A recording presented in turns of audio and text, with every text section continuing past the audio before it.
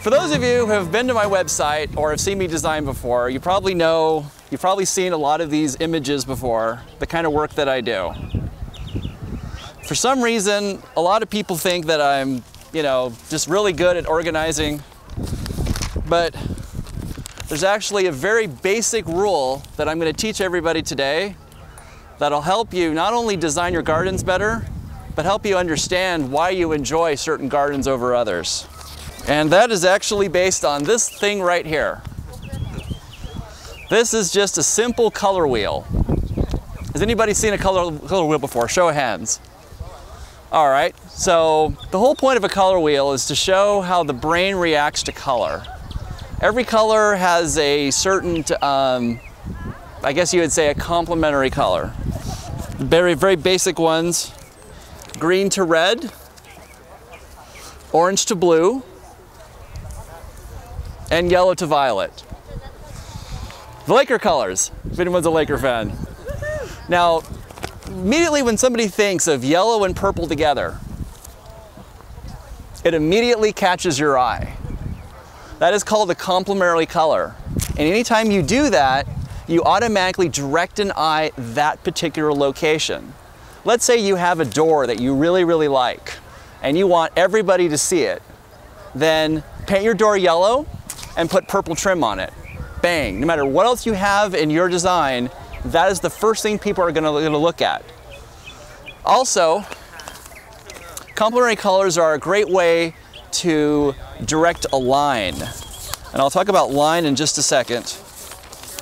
But if you look in this picture right here, you'll notice that I have a little line of purple right up here, and above it, just barely, is a little line of yellow. The reason I did that was that underneath all these plants was some kind of undesirable pavement materials that people wanted to hide. So I directed the eye up.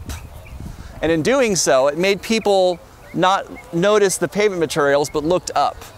So it's all about leading the eye, which is a very basic component of design. Now you'll also notice that on this color wheel, there's colors that are not necessarily directly opposite of each other, but somewhat close to each other. Yellow and blue would be a combination I use quite a bit. It's a beautiful, if you're anybody who plays football, probably remember the Rams, yellow and blue. Immediately recognizable logo because of those color combinations. Now let's say that I were to combine green and blue. Green and blue are very close to each other in the color wheel, and it gives slightly different effect. It has a feeling of blending, of things working together. So what you want to do is create a design hierarchy. A hierarchy is a way to understand the eye and tell the eye where to go. I like to break my hierarchies into threes. I would start with my primary focus colors. I would do maybe, say, yellow and purple. So the eye immediately goes there first. And then I would do a secondary group, maybe yellow and blue. The eye would go there second. And then at the very last, I would go blue and green. So the eye goes there last. This is a rule that is brought up in advertising. If you ever look at an ad, you'll always notice your eye goes somewhere here first, second, third. That is a very, very classic combination. It's a great way to get people to focus on three different points, and then the garden suddenly makes sense. It has a certain punch to it. So this is a great way for you to design, a great way to understand colors, but there's something else. You'll notice that there's no brown in this. There's a lot of other colors, like let's say the color of concrete. Who here can tell me what the color of what concrete is? It's a gray, but it's not really gray. It's actually, either a warm gray or a cool gray. If it's a cool gray, you'll notice that it has just a little bit of purple in it. If it's a warm gray, it has just a little bit of red in it. And the best way to figure that out is take its complementary color and put it up against it. This paving material that you see underneath you, people will say it's gray.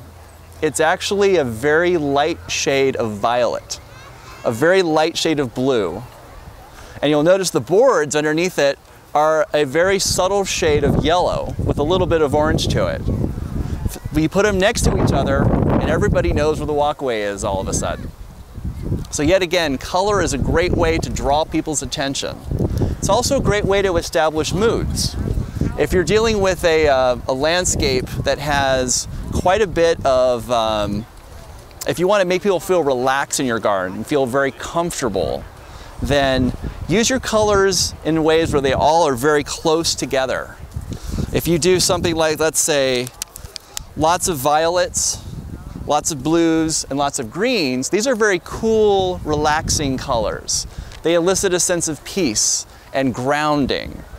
Also, the ones up above here, when I go to the yellows and the reds and the oranges, these are very warm colors, very passionate colors. Like our flamenco dancer, for instance, very brightly colored. And that elicits a feeling of warmth and sincerity, and it really elicits a very positive reaction. Also, you'll find a lot of the international design palettes of different countries use certain blends. In India, for example, they have an absolutely gorgeous color palette where they take pink and yellow and orange and red, and everybody who sees that, immediately they think of India because of those color combinations.